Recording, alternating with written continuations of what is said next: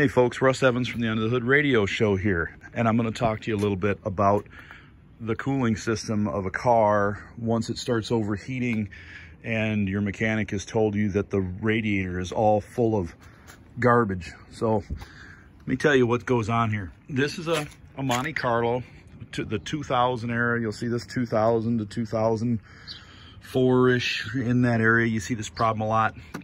So let's start up here with the intake gaskets. Intake gaskets are right here between this. You got the upper plenum, and you got the lower plenum and the gaskets. You'll see them on both sides here.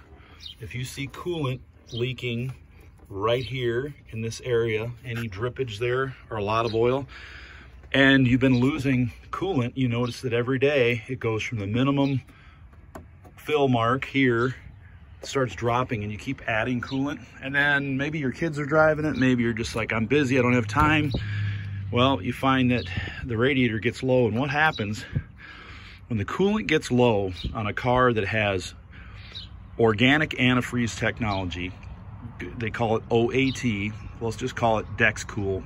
It's not necessarily the DexCool coolant's fault that this happens with the new DexCool. The old DexCool, yes, it was junk, sorry, but that's just the way it is, General Motors, and you know that. But the newer DexCool shouldn't have this problem unless it gets low. When you get air into this cooling system because of a leak, well, this organic antifreeze technology, we just call it oatmeal technology. You'll see this, I mean, it's plugged shut, and it's almost like it's a pasty, dry crap, and you can't flush that out easily. So the only thing you can do to save this car, some shops will just say, we're not even going to attempt to touch it. Radiator's got to go. Toss it, get yourself a used one from a self-service U-Pull-It yard or something. If you want to go cheap, you could try a brand new one. It's going to cost a couple $100 or so, maybe a little less on Amazon for the part. You're going to have to replace that radiator. A lot of small passages, not a lot of flow going on. Then you're going to have to try to get all the crap out of the engine that you can. Flush it the best you can. If you're going to use plain old tap water, you've got to follow up with a rinse of distilled water. It stuff's about $1 a gallon, sometimes less if you get it on sale at your local grocery store. But you got to get that out, because if you leave the minerals in there from your regular garden hose tap water, it's going to rust the iron in that engine and make that way worse. So, you know, get it flushed out the best you can. Put a new thermostat in it, some new antifreeze, new radiator, and hope and pray and cross your fingers twice that it will work and keep you going for a while. But once it gets that bad, don't let it get that bad.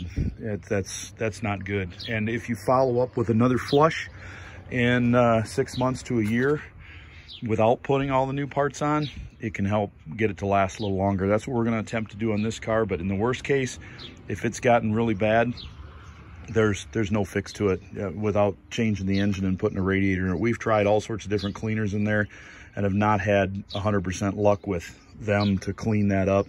But some of them work a little bit. There are some off-the-shelf remedies that'll work, but just wanted to show you what that is. If you have leaking intake gaskets still, and you've fixed the other stuff and done your flushes, it's not going to do a lot of good, because you know, you still got that leak there. You could put some K-Seal in there once you get all this cleaned out, but here's the problem.